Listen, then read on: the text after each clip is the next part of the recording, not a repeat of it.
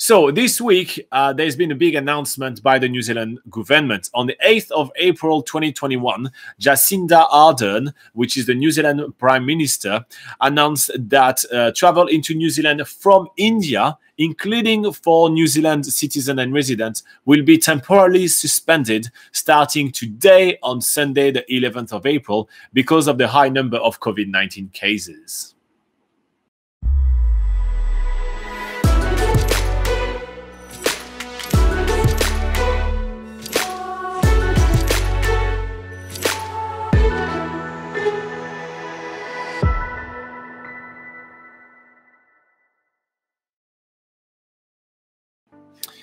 All right, so we're going to cover that news. So on the 8th of April, Jacinda Ardern, which is the New Zealand Prime Minister, she made an announcement, and she said that coming to New Zealand from India will be restricted, completely basically banned for a period of 14 days, starting on Sunday, the 11th of April, because India is suffering a lot of COVID-19 cases.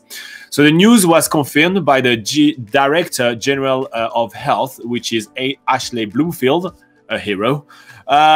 The travel ban will be for an initial 14 days, so from the 11th of April to the 28th of April, and is expected to be temporary. This is the first time that New Zealand residents are being forbidden to fly back to New Zealand. So the cause of the travel ban is the huge spike of cases in India.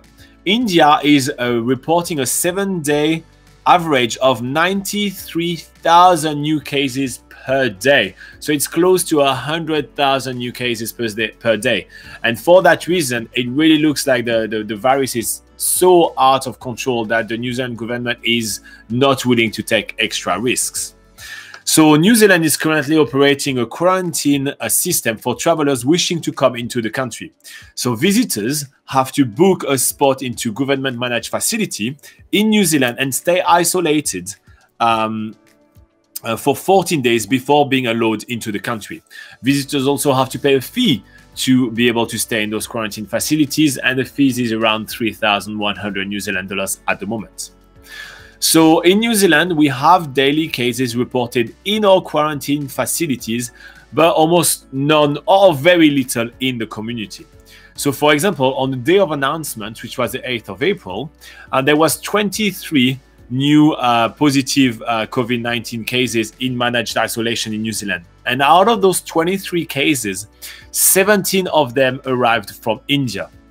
So if you look at the broader and larger data, in the past 2 weeks, 80% of the COVID-19 cases which have been reported in the quarantine facilities in New Zealand were linked to India.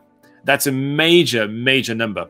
The aim of the New Zealand government is to have no more than 10 border cases per day. So knowing that we try to only have 10 or less border cases per day, and that 80% of our cases arriving in quarantine are currently coming from India, we start understanding why New Zealand made such decisions to go over the step of making those major drastic restrictions. So again, if you look at just the average of what has happened in New Zealand in the last 2 weeks, 80% of the cases have been coming from India. So I have a quote for you from the Health Minister, Mr. Chris Hipkins, and he says, this ultimately buys us a bit more space to work out exactly why we are seeing such a high number of positive COVID-19 cases coming from India. We have looked into whether we have issues with the accuracy of the pre-departure tests. That has not demonstrated that it is where the problem lies. So this suspension gives us a bit more time to look at the issue more generally. So again, basically what it means is that the New Zealand government did look and did an investigation into the testing facilities in India to see if maybe India was struggling into delivering accurate tests, and were sending people in New Zealand with a valid kind of a pass saying, oh yeah, they do not have COVID-19, and then they were actually, the tests were wrong. So it turned out that the testing facilities were correct and accurate. So that's not where the problem is. So they're trying to figure out other reasons why we're getting so many cases from India, despite the fact that the restriction for people coming from India are exactly the same than people coming from other countries.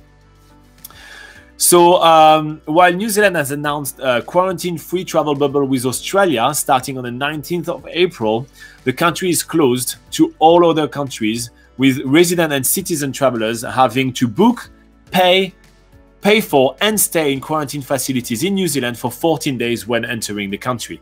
So this is a restriction that applies for every single country and used to apply for India as well. But for those 14 days, it won't happen. So the travel ban will be for an initial 14 days, starting from the 11th of April to the 28th of April, and is expected to be temporary.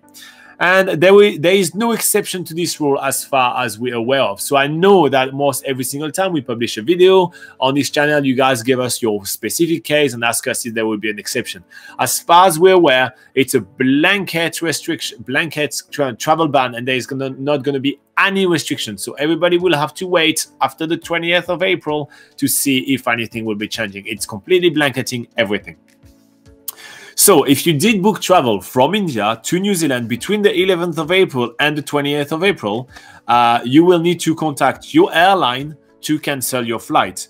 You will need to contact the Ministry of Quarantine to cancel your quarantine spot. And you will need to contact Immigration New Zealand to request a visa update if you were subject to some kind of visa restrictions and everything like that.